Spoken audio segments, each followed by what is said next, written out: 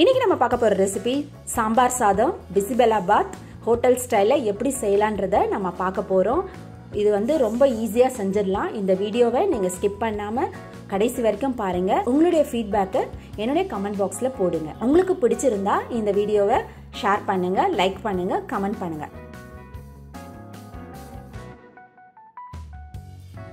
இப்போ எப்படி செய்யறதுன்றதை பார்க்கலாம். பேன்ல 1 ஸ்பூன் தேங்காய் எண்ணெய் விட்டுக்கோங்க.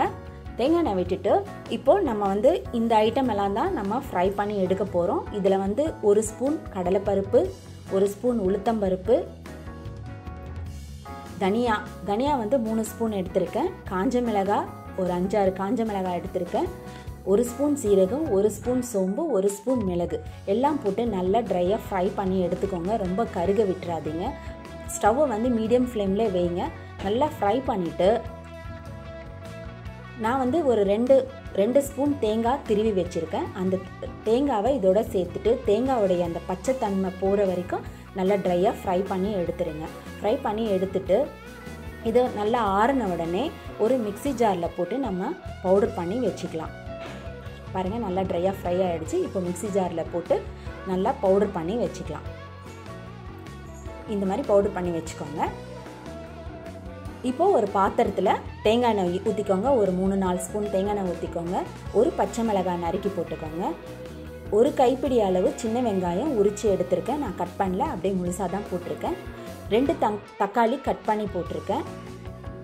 நல்லா வதங்கட்டும். இப்போ வந்து சாம்பார் சாதத்துக்கு தேவையான காய்கறி நான் வந்து 1 cup potato, 1 cup carrot, 1 cup beans, ஒரு 2-3 கத்திரிக்காய், 1 கப் பட்டாணி சேர்த்துருக்கேன். உங்களுக்கு என்ன காய் பிடிக்குமோ நீங்கள் அந்த மாதிரி எந்த காய் வேணாலும் எடுத்து நீங்கள் யூஸ் பண்ணிக்கலாம்.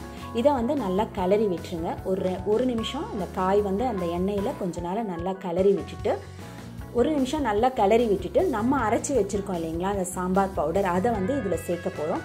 சேர்த்துட்டு நல்லா ஒரு 2 நிமிஷம் அந்த சாம்பார் பவுடர் அந்த காயையும் நல்லா கிளறி விட்டுருங்க. நல்லா இந்த மாதிரி கிளறினோன்னு ஒரு 1/2 ஸ்பூன் மஞ்சத்தூள் சேர்த்துக்கோங்க.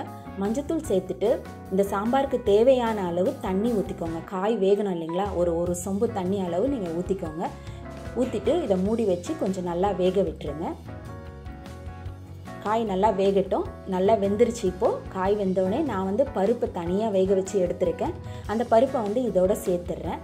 சேர்த்துட்டு நல்லா கிளறி விட்டுட்டு ஒரு நெல்லிக்காய் சைஸ் அளவு புளியை ஊற வச்சுருக்கேன். அந்த புளி தண்ணியும் இதோட சேர்த்துட்றேன்.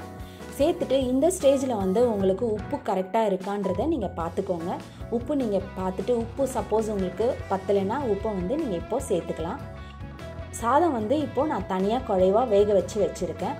சாதம் வந்து ஏன் தனியாக வேக வச்சுருக்கேன்னா, குக்கரில் நம்ம பருப்பையும் சாதத்தையும் போட்டு நம்ம வேக வச்சோன்னா ஒரு மாதிரி கட்டியாக மத்தியானம் சாப்பிடும்போது நல்லாவே இருக்காது, களி மாதிரி ஆகிடும். என்ன தான் நீங்கள் தளர்வாக நீங்கள் வச்சுருந்தாலும் அது மத்தியானம் வந்து நல்லா இருக்காது. இந்த மாதிரி தனியாக வேக வச்சு எடுத்திங்கன்னா நல்லாயிருக்கும். ஸோ நீங்கள் தனியாக சாதத்தை வேக வச்சுக்கோங்க. பருப்பையும் தனியாக வேக வச்சு இந்த மாதிரி அந்த காயோடு ஆட் பண்ணி இப்போது அந்த சாம்பாரை இதோடு சேர்த்து நல்லா எல்லா பக்கமும் போகிற மாதிரி நல்லா ஃபுல்லாக கிளறி விட்டுருங்க. பாருங்கள், ரொம்ப ஒன்றும் உங்களுக்கு அப்படியே கட்டி மாதிரி இல்லை, ரொம்ப எவ்வளோ தளர்வாக இருக்குது பார்த்தீங்களா. இப்போ நம்ம இந்த சாம்பாருக்கு தேவையான தாளிப்பை தாளித்து எடுக்கலாம். ஒரு 4 ஸ்பூன் நெய் எடுத்துக்கோங்க. நெய் எடுத்துகிட்டு 1 ஸ்பூன் கடுகு, ஒரு 1/2 ஸ்பூன் வெந்தயம், 4 காஞ்ச மிளகாய், கருவேப்பிலை, கொஞ்சமாக பெருங்காயத்தூள் கடைசியில் போட்டோம்னா அந்த சாதம் வந்து நல்ல டேஸ்ட்டாக மணமாக இருக்கும். அதுக்காக தான் நான் லாஸ்ட்டாக கொஞ்சம் பெருங்காயத்தூள் போட்டிருக்கேன். போட்டு நல்லா ஃப்ரை பண்ணி இப்போ நம்ம அந்த சாப்பாடில் கொட்டிடலாம். கொஞ்சமாக முந்திரி பருப்பு வறுத்து வச்சுருக்க நெய்யில் அதையும் இதோட சேர்த்து போட்டு ஃபுல்லாக கிளறி விட்டுடலாம். அவ்வளோதாங்க, நம்மளுடைய சாம்பார் சாதம் பிசிபெலாபாத் சூப்பராக ரெடி ஆகிடுச்சு. நீங்களும் இதை உங்கள் வீட்டில் செஞ்சு பாருங்கள். உங்களோட ஃபீட்பேக்கை என்னுடைய கமெண்ட் பாக்ஸில் போடுங்க. உங்கள் எல்லாருக்கும் ஒரு சின்ன ரெக்வஸ்ட். அது என்னென்னா, என்னுடைய பேஜை லைக் பண்ணுங்கள், என்னுடைய சேனலை சப்ஸ்கிரைப் பண்ணுங்கள், பக்கத்தில் இருக்க பெல் பட்டனை கிளிக் பண்ணுங்கள். ஸோ தட் நான் பண்ணுற ஒவ்வொரு டிஷ்ஷும் உங்களுக்கு நோட்டிஃபிகேஷனில் வரும். மீண்டும் உங்களை அடுத்த ரெசிபியில் சந்திக்கிறேன். Until then, bye.